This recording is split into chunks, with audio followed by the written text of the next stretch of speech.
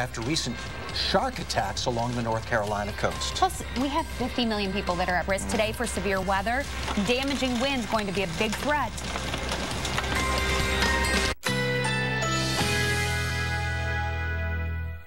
Currently in our area, 72 degrees with showers in the area.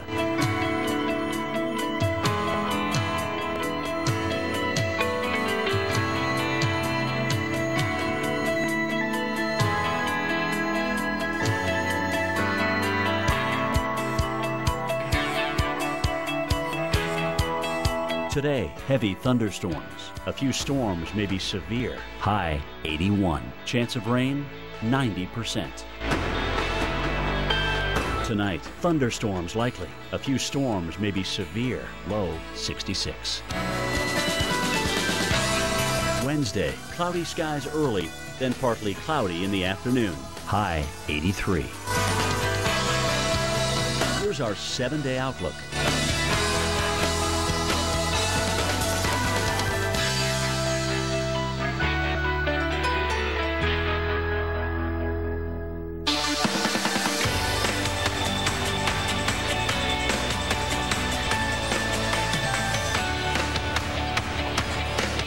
Happy Tuesday. Hope it's going well for you. Thanks for joining us here on Weather Center Live. I'm Kate Parker. And I'm Nick Walker.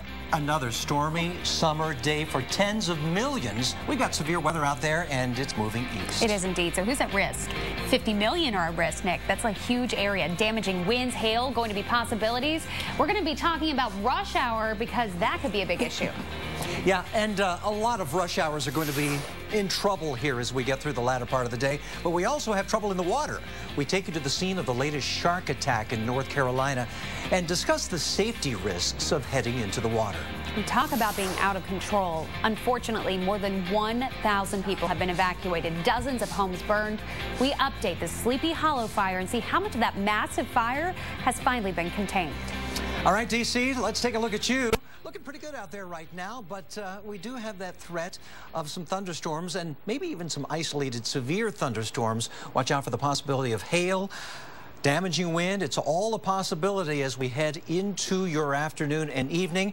But Kate, show us the threat now. Boy, that rain is coming down. Driving going to be just near impossible on I-20. A lot of cars here, you'll notice that they do have their headlights on. I know that that's kind of a strange thing to point out, but it's actually the law. If you have your windshield wipers going, you have to have your headlights on. So good move on this part, except for that car right there. I'm calling you out. Okay, so we've got very heavy downpours going on, right? This is going to continue along I-20. This has kind of been training over that area. We've got a flash flood warning now in Hinds County. This is includes Jackson here, especially on the west side of town.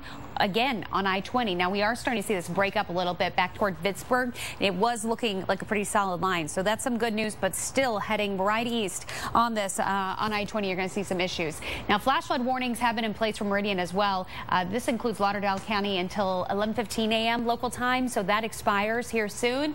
The good news is the heavier downpours are a little farther south. They're not right on that major thoroughfare, but places like Demopolis, Alabama, you've been slammed this morning. You had really large hail there. Now you're getting a good soaking, beneficial rainfall, but still, man, a lot of it.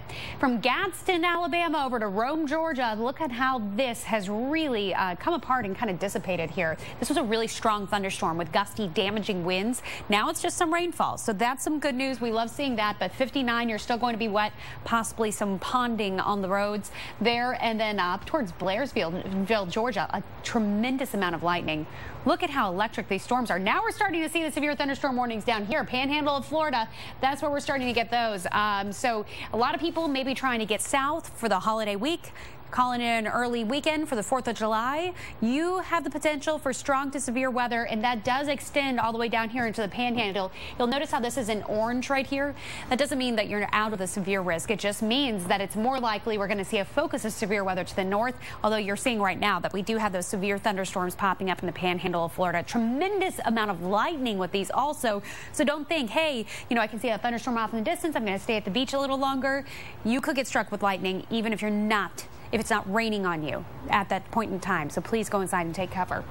This is what it looks like through the afternoon. Look at this. See how all that rain that's currently stretched across Mississippi and Alabama, it starts to make its way a little farther to the south. New Orleans getting a good soaking later on this evening. That's going to be closer to the bedtime time frame, 9, 10 o'clock. And or if you're an early bird like me, you know, like 7, 8 o'clock, you know, that's when you're going to see the rain there. This does push a little bit farther off to the east, the Carolinas. You get some coastal rain as well. And then you'll notice we've got some more rain up north. That severe weather really kicks in tomorrow, though, Nick. It really does, and some of those areas that are getting the rain right now could see another round of it as we head through tomorrow.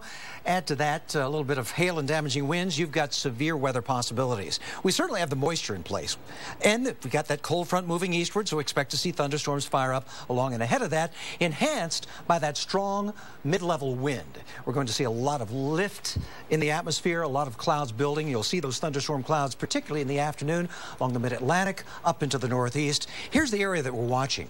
Look at this. Philadelphia, you'll be in the mix here. New York City as well. We'll watch Albany, all of upstate New York, and on into Burlington, Vermont, all the way back toward Syracuse, too. Thunderstorms all the way up into northern areas of Maine, but probably the severe weather being confined to areas a little farther toward the south. But look at the view here on the radar. As we head through your daytime tomorrow, watch the thunderstorms coming into Boston. We'll watch them make their way northward. So finally, we'll be out of the mix of it by the time we get into, say, the 10 p.m. hour, but it looks like maybe a few residual thunderstorms left over as we head into the latter part of the evening hours. But be on your guard. Some of these could be strong through the day. Kate? Nick, a total different story on the other side.